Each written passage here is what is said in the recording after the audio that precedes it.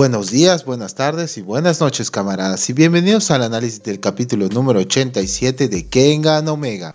Un capitulazo con mucha tensión, momentos dramáticos y muchos datos que tendremos que analizar. Bueno, ya sin más rodeo, empecemos con el análisis, que esto va para largo. Lo primero que nos muestran es una explicación de la técnica utilizada por Ryuki, una variante del Gao Style Armor Clad, que consiste en contraer los músculos hasta formar una armadura. Sin embargo, mientras que la primera es para la defensa, la segunda, el Gao Style Pierce o atravesar, sirve para atacar los puntos vitales. Es interesante ver cómo esta técnica o variante del estilo Gao no fue transmitida al estilo Nico, aunque pues sí podemos suponer que esta fue creada después de la fundación del grupo de Nikos. La decisión para crear este tipo de técnicas por Gao Mukaku pues es todo un misterio. Bueno, no es un misterio, las creó para matar a los buenos, ese es el gran misterio. Vamos con las reacciones de los equipos. Mientras que Mr. Yamashita y Koga no se creen lo que ven, a un Ryuki que entre lágrimas repite una y otra vez: es tu culpa. Todo es tu culpa. En el purgatorio tienen las cosas más claras, o por lo menos Ryu las tiene. Este combate tiene que terminar de una vez por todas. Y entrando, aún con los gritos de Long Long, se corre con mucha esperanza de poder salvar a su amigo, ignorando que en ese momento un movimiento inesperado de Naidan terminaría el trabajo que Ryuki no pudo cumplir.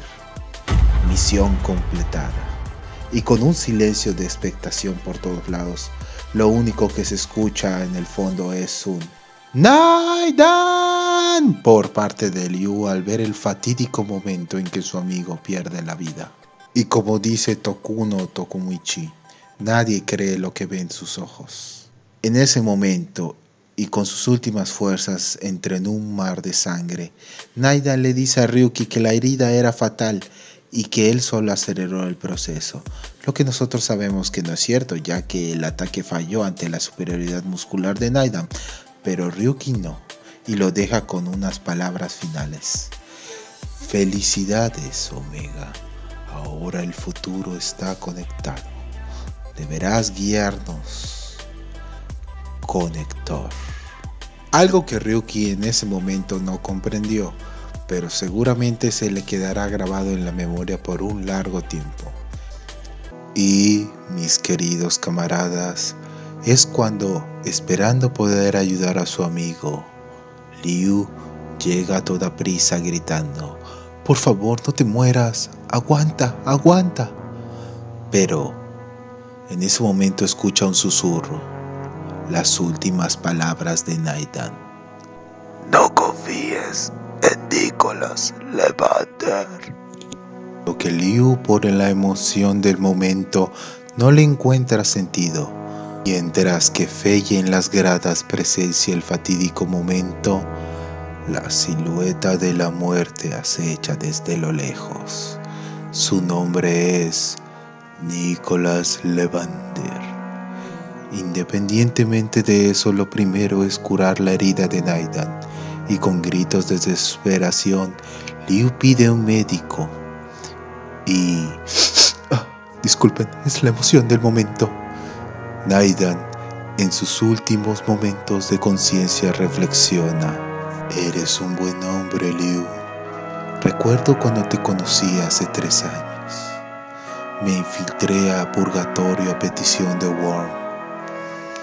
Ryu Donchen, la serpiente, uno de los 3 puños demoníacos, era mi adversario. Fue una experiencia extraña.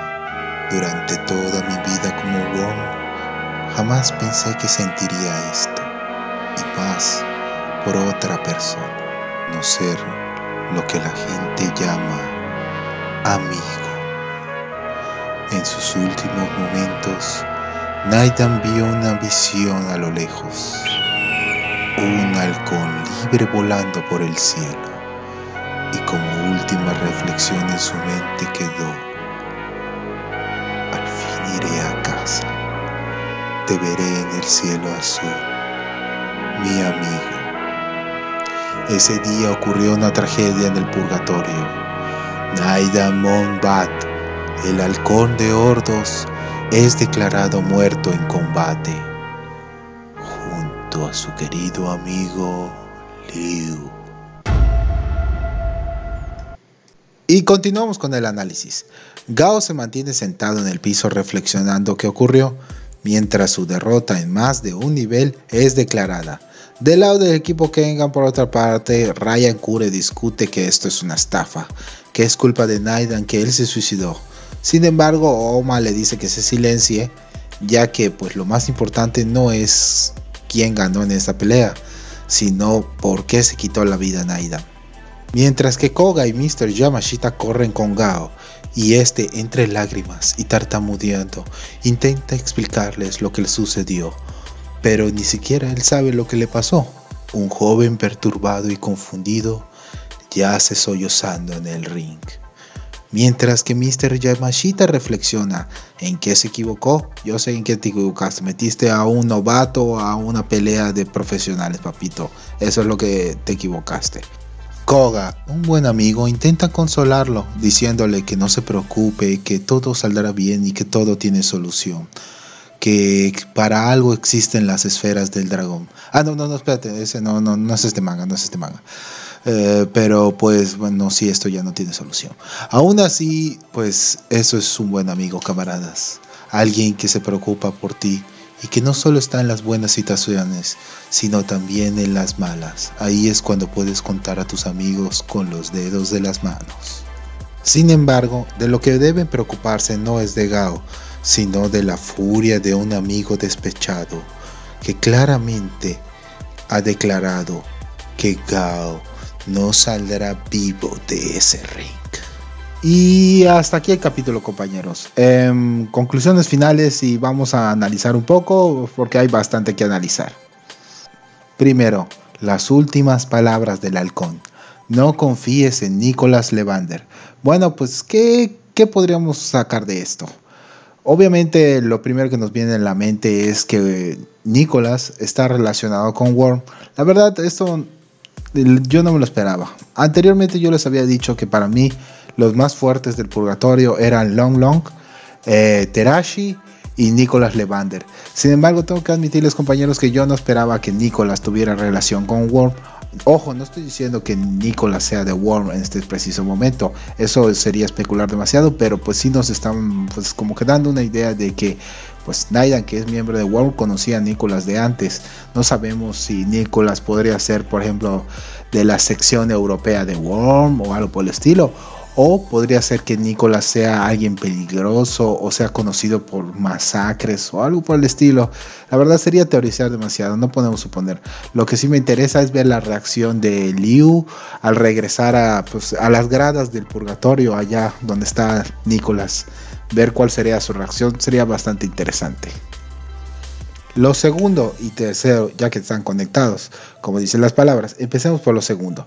Las palabras de Naidan, el Omega, el conector. Que Ryuki ahora pues sea el conector es algo interesante y a la vez pues como de ¿qué pasó aquí? Porque Naidan en su pelea nos ha dicho mucho, pero al mismo tiempo no nos ha dicho nada, ya que pues no sabemos bien de qué está hablando, podemos suponer más que nada, pero pues qué significan esas palabras no sabemos.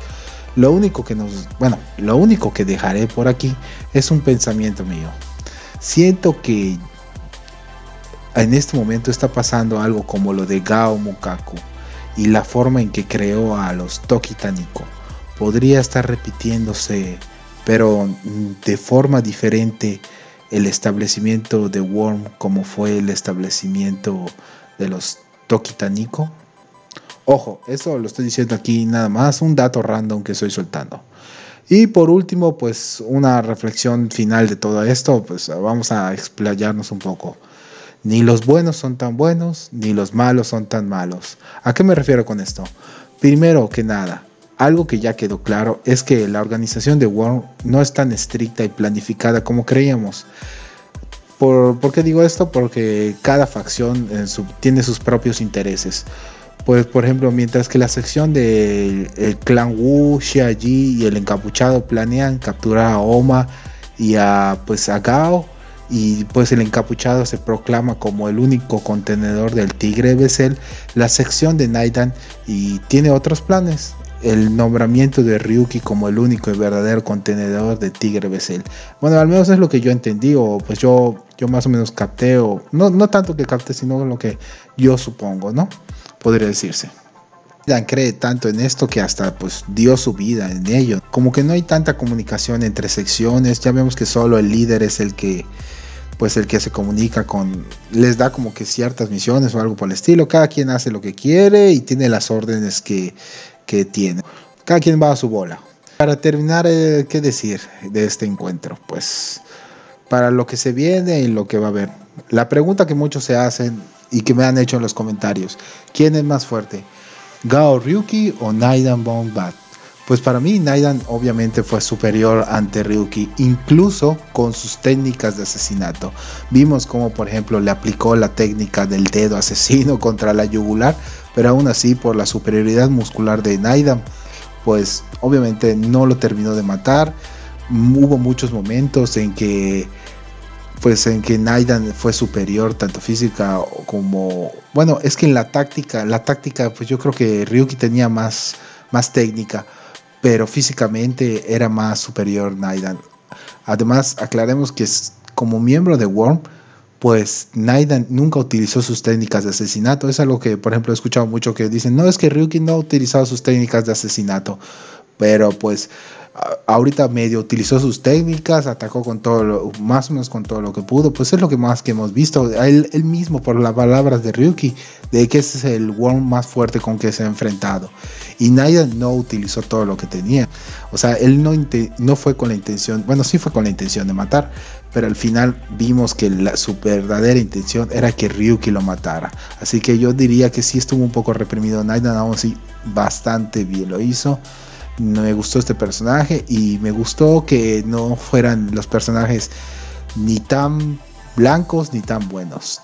No, o sea, ni los buenos son tan buenos ni los malos son tan malos. Es cierto que pues solo vimos unos pocos capítulos de Naidan y tampoco podemos decir que es una conclusión o un desarrollo de personaje impresionante, pero pues ahí se queda. Está bien que lo introduzcan un poco, ¿no? Que veamos los matices, como Ryuki está llorando en el piso, que no sabe lo que va a hacer, y como Naidan pues al final nos mostró que aún siendo un miembro de Worm, pues sí pudo conseguir aunque sea un amigo.